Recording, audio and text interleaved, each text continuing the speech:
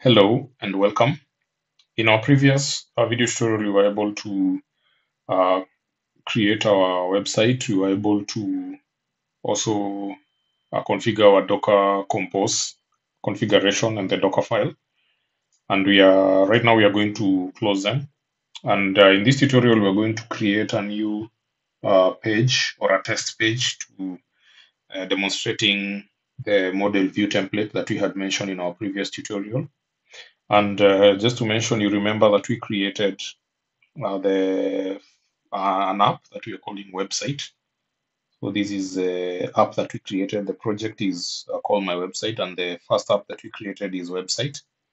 And the next step will be whenever you create an application, a Django application, the first step should actually be adding it into these installed apps section. So I'm just going to add a comment here, and I'll call it local. Because this is a local application, and maybe in future we'll be adding some third-party applications into the project. So the application is website, and we will be referring to these apps file. So we will add it, we'll call it website.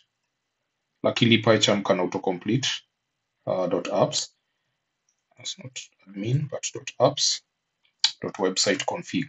So this refers to this class inside the apps for app Python file for the website. So we will have the after doing this, now we can be able to run our migrations, but we won't run it now. The next thing that we are going to do is that we are going to edit the views file, and I want us to create a page, and I'll just clear whatever is there. So after clearing, we will we'll put it from Django.http import HTTP response. So we'll make use of the Django HTTP library, and then in this case, we will use a function in which we will just call it a home page view, and will add request as the argument, and then it will just return a HTTP response, and inside it we can add some HTML code, although so I'll add it should be inside the quotes, and I can just add this is my home page, or even better put welcome to my home page. Welcome to my home page, and you'll notice this line that we have here. I'll just add an enter so that follow the PEP8 guidelines for Python. So I've created my first view, and this view must be referenced by the URL. And whenever you start on your project, you should first configure this URL, the main URL's configuration. And I'll do this by adding an include. And the next line, I will also add another URL which points to our application, which is website. So it will just be that, because I don't want it to have any slash at the moment. And then I can add include.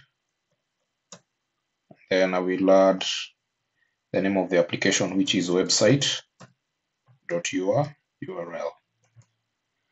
And now you'll notice that this file already shows something here. It's because we do not have this file inside the website application, so we are going to create it.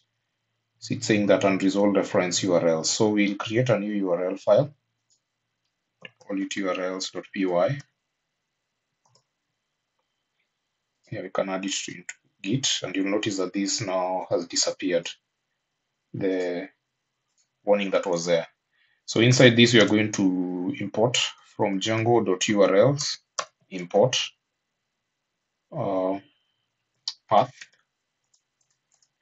Then we'll create a URL patterns, which is equals to list.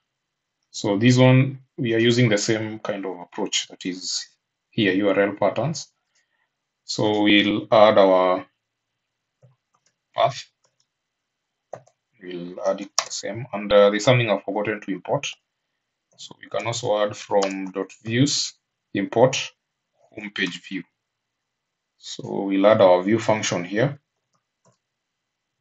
and we can give it a name. We can call it home. And then we can save all these, and then we can try and refresh our page and see if we can see our page. So you'll notice that we have welcome to my home page.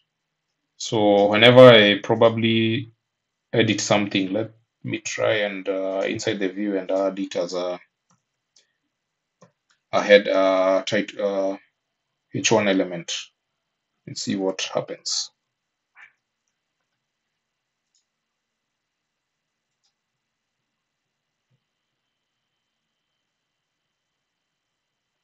Yeah, so it has refreshed. I think I had refreshed it quite fast. So this is what happens. Yeah, and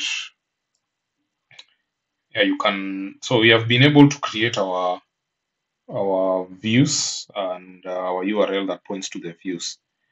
And in the next step, we are going to look at before we work with the models. We are going to first of all create what you call a custom user model for Django, and then we can proceed with the next steps. So if you like my videos, kindly share, like, and subscribe to my channel for more content. And don't forget to click the bell icon. Whenever I create new content, you can be able to get a notification. Thank you for watching.